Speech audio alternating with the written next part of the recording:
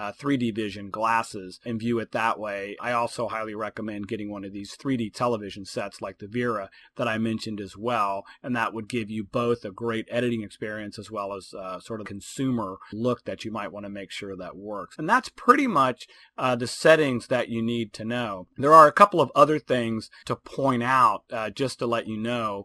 We've got the ability to mix these, which is important because you might have Nvidia on one and you might have your Panasonic Vera display as your second head display. So that's great that it allows us to have different types of glasses on it. And really, once you get all your settings done correctly, either in Premiere or in First Light, you can pretty much just edit off the left eye. The other settings that you have involve using SDI cards. So you can use HD SDI cards like the AJA cards that are out there, and those will put out two distinct streams of SDI, either on the right eye for one SDI channel and the left eye for the other SDI channel, and those can be fed into a real 3D projector. Or Panasonic makes some displays which have dual SDI ports on them as well for 3D. So really flexible workflows in this higher end resolution that are required. Just to point that out, you can take it from consumer all the way to theater. From here, we're ready to go jump into Premiere Pro. Let's go ahead and take a look.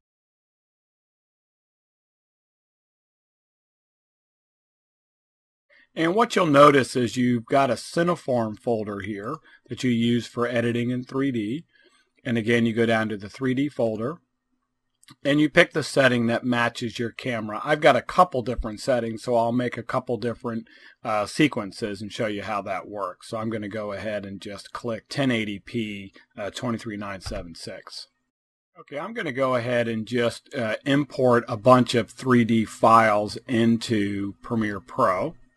So I'm going to navigate down to my media browser, and I'll go ahead and grab a bunch of files in my Panasonic folder, and I'll just import all these files into my project. All right, let's jump in to go look at some of the sequence viewing options that we have. So I'm going to click on the sequence down here. This yellow outline appears on the sequence panel here, and I'm going to go up to sequence settings, playback settings, and you'll notice here it says that I'm in a Cineform RT mode. And I'm going to make sure this is set to standard 2D OpenGL for this first mode I'll show you. And I'll do the same thing for my external display. And my external display in this particular case will be my consumer 3D television set connected to the second port on my Nvidia card. And I'm going to go ahead and click OK here. What I have is I have this image here edge to edge on my Panasonic Vera display. And all I have to do to see that in 3D is I'm going to click down here and I'm going to go to my Cineform setting, display type, and I'm going to put that in a side-by-side mode.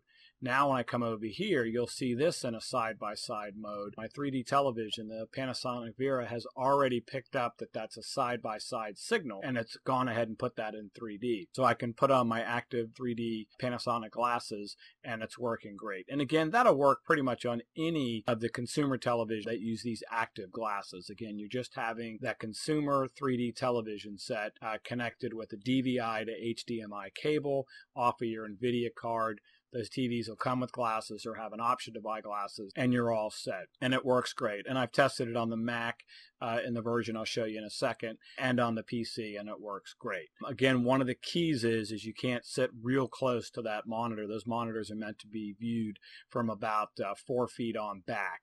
So it's important that when you're editing that way that you take a step back when you're viewing that. Now, a couple other things that you can do when you're monitoring. Go ahead and put this back to left eye or right eye anytime you want. I should also take the time to show you can put this in an Anaglyph mode as well. So you can see I'm in a red-blue mode here, and I'm seeing red-blue on my full screen as well, where I can put my glasses on. Again, very handy when you're on a laptop or something like that, and you just want to be able to check the 3D. Not the greatest way to look at it, but again, it'll give you a point of reference. And as I pointed out before, using amber, blue, or green magenta is going to tend to retain those colors a little bit better. Now, I'm going to go ahead and put this back, as I did before, into left eye mode. And let's go back up to sequence settings and look at a couple of the other options.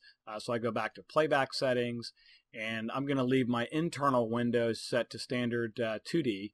And again, if you happen to have that Hyundai display that I mentioned before, you can go into full screen 3D interlace. You really only want this on the second display. You can in fact look at it here if you want to, but you don't really want to look at your editing window as an interlace signal because it gives you a headache pretty quick. But anyway, looking at full 3D horizontal on a monitor like that Hyundai passive monitor will let you use passive glasses like the ones you have at Avatar.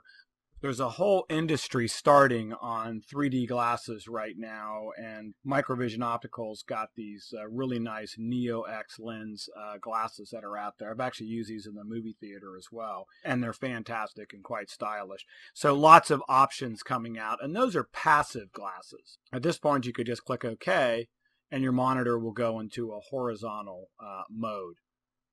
And let me see if I can mimic that on the internal monitor to show you what I'm seeing on my external.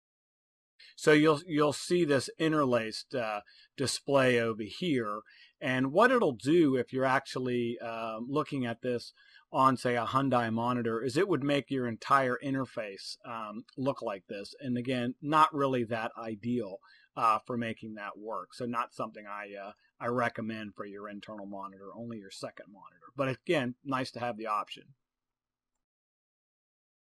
So I'll click those back. Again, to get the best possible editing experience, I recommend using the Nvidia 3D Vision glasses. So I'm going to click on Sequence and go back into my Sequence settings, Playback settings, and then I can set my internal window if I'm using the Nvidia glasses as my primary monitor. Again, works great. If I happen to have two monitors like that Alienware display I mentioned, and there's a few other ones out there, the Alienware just happens to be the best picture that I've seen so far. You could actually set both of these to that if you wanted to, or again, you could have one set one way and one set the other way. Another Nvidia feature that's supported is their dual SDI option. So you can buy an SDI option for some of their cards, which will allow you to enable both of the SDI ports, because there's two of them on there, one left eye and one right eye, and then go ahead and feed that into projector type setup for a theater, or you could go ahead and set that up into a preview monitor like some of the ones that Panasonic has, which have dual SDI 3D support. So it's nice that we have Nvidia dual SDI built right into the plugin for Premiere Pro. So it's a really nice job from Cineform supporting that. So at this point, those are pretty much your options for viewing your playback. Again, really flexible. For demo's sake, I'm going to go ahead and just put this in an onion skin mode so it sort of looks like I'm in 3D. So we can go ahead and see stereoscopic separation here. Let's go ahead and look at some of the other options that we have while we're editing. Let's go ahead and take a title and bring a title in. And again, this could be a graphic or anything else might need to use. And I'll just go ahead and type out that title. And let's drag this directly on my sequence here. Now, how do I get this title in 3D?